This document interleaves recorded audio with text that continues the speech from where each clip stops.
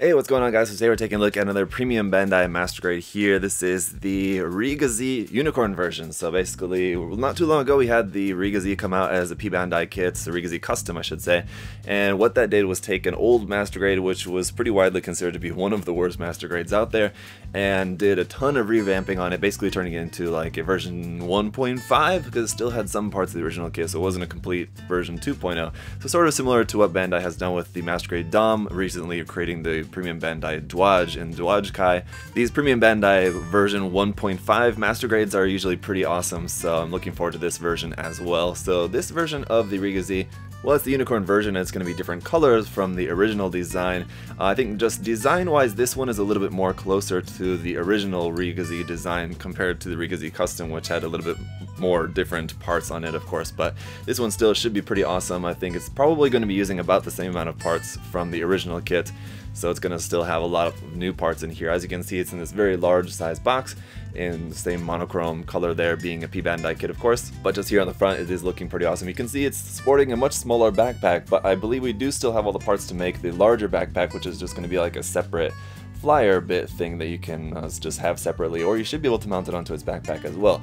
We'll see in a moment once we get it all opened up, so let's just take a look around the box here quickly. With it being a P-Bandai kit, it's not going to be too much to see around the box here, just the name on that side and on the other side, and then on the top and bottom just the same thing, basically what's on the front of the box. So not much really to see here on the outside. Let's just get it opened up. And right off the bat, with this being a P-Bandai kit, it's nice we've got some waterslide decals, so those are looking good. We'll take a closer look here in a moment. But just in case you couldn't tell from the box art, because I guess you can't tell because it's in monochrome, but the color scheme for this is basically like gray and dark blue. As with many things, the Unicorn version color scheme for this is going to be a little bit more muted, a little bit more sort of utilitarian or like militaristic looking, not quite as bright and colorful as the original design. So you can get a good sense of that here. And the gray actually looking a little bit slightly more greenish, bluish gray than I was expecting. I was expecting it to be a little bit more neutral. But if we make our way down here to the manual, let's just take a look at that. So there's the color scheme there. You can see the cover art, the box art there in full color. So it does look really nice. We'll take a look around here to the back of the manual, and just once again you can see it has the smaller type backpack there. But which is just, this is going to be the decal guide, so where all the decals are going to be going around on the kit there. And then we do have their color guide down here at the bottom, so it looks like this is RLM 65 gray light blue, and then 40% white as well, so it's just a much lighter version of RLM light blue, so interesting there for that color. Let's get the manual opened up. With this being P-Bandai kits, you know, typically in Master Grades we'll see some other different photos or stuff interesting to see inside the manual, but with a P-Bandai kit it's not going to be the case, so we just get right into the parts list here, and you can see going to be plenty of leftover parts, with it being a P-Bandai color swap and also just being a 1.5 kit. Again, essentially you have a lot of leftover parts there, and so yeah, we're going to have a small mountain of leftover parts with this kit, it looks like. But here's just a look at everything you're going to be building. The main mobile suit, the rifle, the beam saber handles, the shield, and then the back weapon system we'll have there as well. So just all goes through the construction of that, nothing really too special to point out. Let's just go back here to the back. There it is about the transformation here as well. As we saw with the Riga Z Custom, the transformation for this kit is pretty bogus looking. It's not really cool at all, but you can do it anyway, so they're just showing how to do that. And it looks like we have a little stand for this as well, so that's an interesting improvement. So that'll be interesting to see how that, it looks like just two parts that just slot together to make just a really simple stand for that, so that's interesting. Alright, so that'll be cool. Alright, so first up, foil stickers here. We only got a few, as you can see, just for the eyes and a couple of camera stickers, and that's it. But the waterslide decal sheet looking very nice there with some markings, mostly logo markings though. You got the Londo Bell, EFSF markings there, some numbers and stuff, so looking very nice to have these. We have a set of 4 screws here as well.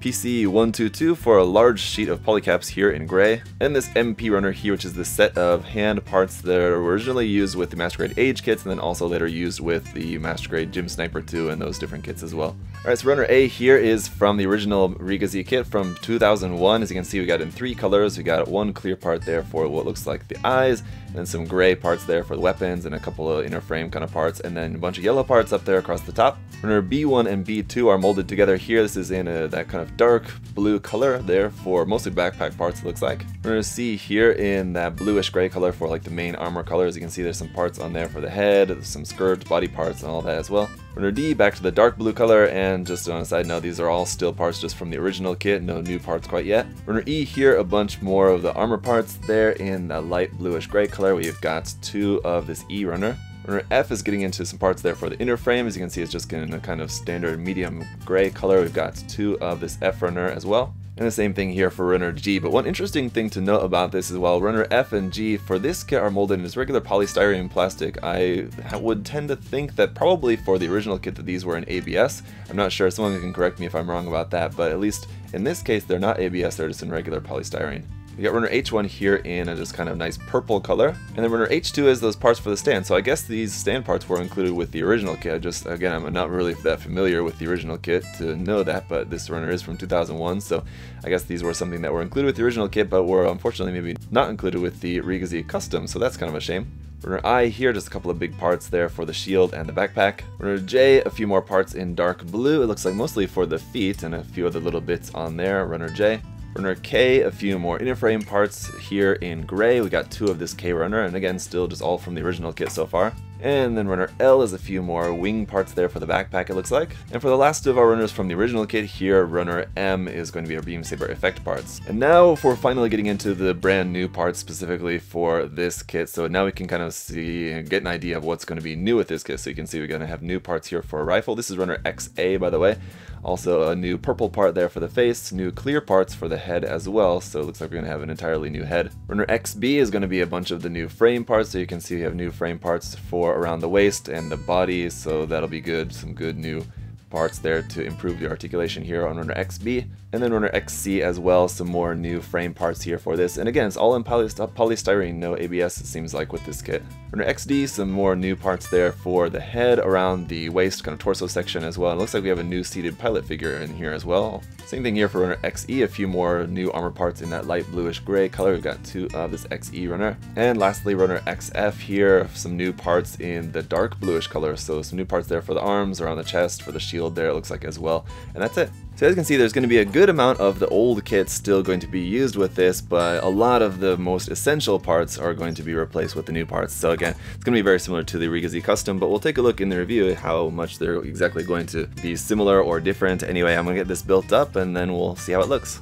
Alright guys, so here's how it's going to look, and I gotta say, putting this one together was not quite as interesting as the Riga Z Custom. Now, I've never built the original Master Grade Riga Z, so I don't have that experience, but this one I could tell there was a lot more of the old kit in there, so that just made it feel slightly less exciting. Where building the Riga Z Custom, I could tell where there was a lot more new parts in there, and so it just kind of had that little bit more of like an exciting feel to like, oh, this is all new, even though it's all new. I mean, even building the old kit would be new to me.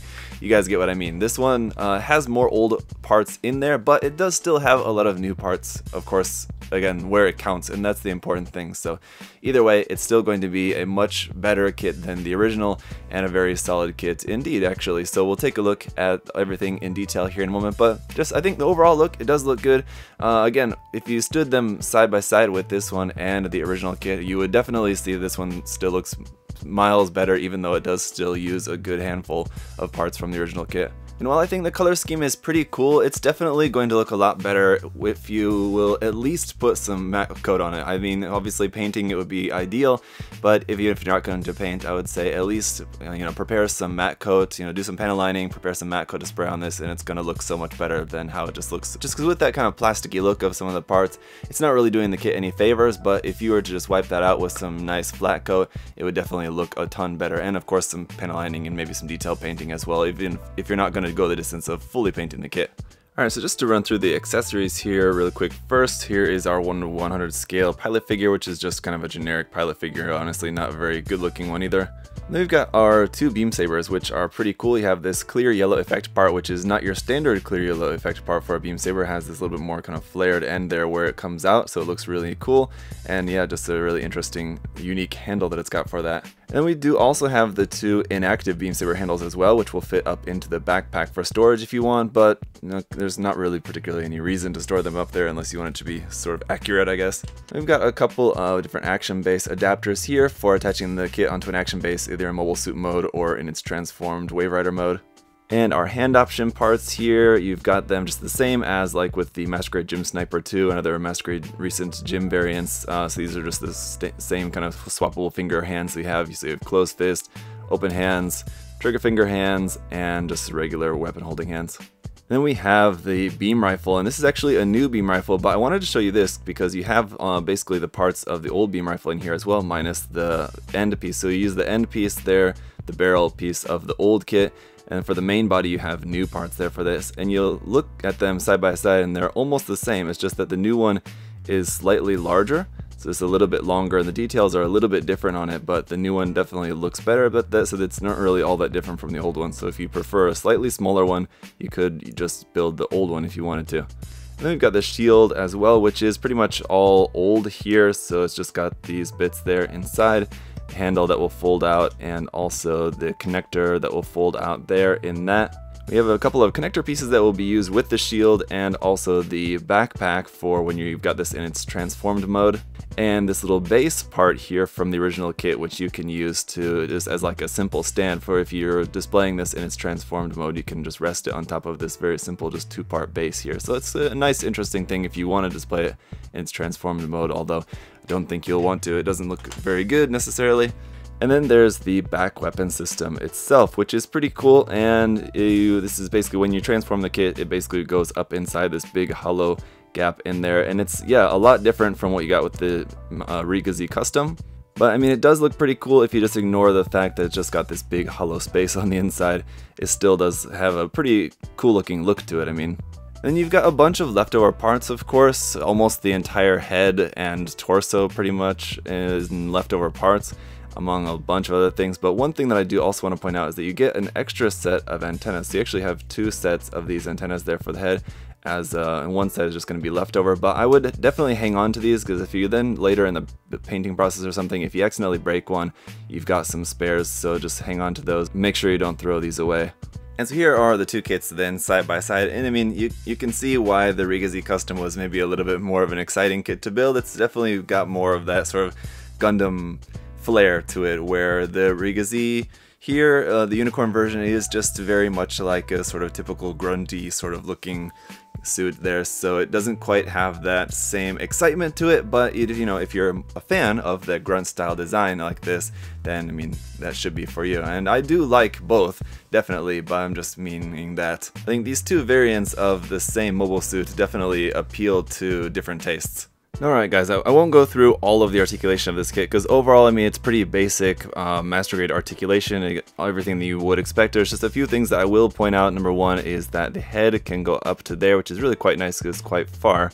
And on a similar note, we do also have a toe bend here, so if you guys are big fans of having nice toe bend, though that's pretty much just for the articulation for the transformation, just will point that out to you guys. Also, for the hip joints are unfortunately pretty much just ball and socket joints there, so outward movement is going to be pretty limited for those. And then also, once you attach the action base connector up there, it's going to actually limit your articulation of the hips even further, because then they can't go out quite as far because they're being blocked here by the action base if that's totally plugged onto there. So once that's in place, your outward movement of the legs is pretty limited to about there, and that's about it. And then also for those interested, of course, the cockpit hatch does also open up, and you have your seated pilot figure sitting up inside there as well.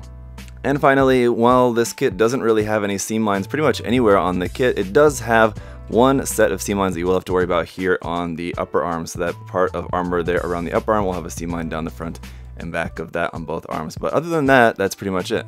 And then here is how the kit is going to look transformed, and I gotta say, it does sort of slightly look a little bit better than the Riga Z Custom transformed because of the back weapon system, how it sort of, all this sort of fits around the shoulders and torso, so it sort of does a good job of hiding the Gundam a little bit better than with the Riga Z Custom. You had this all, which was just like on the back of the Gundam, and the Gundam was just kind of folded up. At least in this case, it sort of like goes around the Gundam a little bit, or the mobile suit I should say, sorry, to sort of hold it within this back weapon system, so it's a little bit hidden in there anyway. But so it doesn't look quite as bad. Still not really something that I would be too into, but You have a action base connector that you can plug this onto up underneath the crotch there to plug this onto an action base like normal, but of course we have this stand here, so I want to just try that out here. But also just want to make sure I point this out to you guys. These little yellow vents here on the side fall out very easily. If I just am not careful with it, that will just slide out of there. So just make sure you add a little glue or something on there to make sure that that doesn't fall out on you and you get it lost or something. But there, as you can see right now, that little yellow vent on the side is sticking out because it's about to fall out of there. So just be careful with that. As we're actually balancing it on there, I gotta say a little bit kind of worried about that because it's resting on top of the shield, and then like that connection base thing that you got there doesn't actually, like, there's no thing that actually plugs onto the shield in any way, like a little tab or something that it plugs onto. It just literally just rests on top of that thing, and so it's a little bit of a balancing act because the shield is very curved. So if you imagine just like setting a ball down, how it is going to roll around, and that's basically what you've got there with the shield. So you've got to make sure you've got it on a very flat surface and make sure you've got it balanced really well. Otherwise, if you wanted to display it in its transform state like this, I'd say probably the best bet is to just use this on a action base. So at the end of the day, guys, this is going to be one of those P-Bandai kits where I gotta say it's one that if you're a fan of the design, then I would definitely recommend getting the kit. It's a very decent kit if you like the design.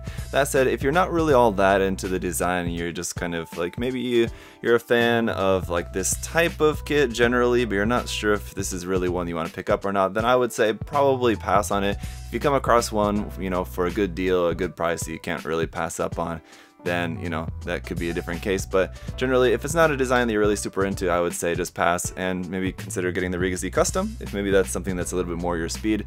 I think in pretty much every way, the Riga Z Custom is just a better kit overall, objectively, but this one is not. I mean, this is sort of like in between the original and the Riga Z Custom. The Riga Z Custom had a lot more new parts and a much more exciting build. This one was not as many new parts and maybe not as exciting of a build unless, again, you're a big fan of grunt suits, but overall I would not say this is a bad kit by any means. It's just a good, fine, master grade kit that doesn't really do anything to stand out in any way, but you know, if you like it, then it's going to be a cool addition to your collection for sure. So that's my thoughts on the kit. Let me know what you guys think there down in the comment section below. If you have any other further questions, of course, you can leave those there as well. And thank you guys all so much for watching. Thank you again, as always, to USA Gundam Store for their support as well. You guys do show some love to USA Gundam Store if you can. Check the link down there in the video description and use my coupon code there, ZakuAurelius10, if you find anything that you like there. So I'll see you guys next time. Have a good one. Bye-bye.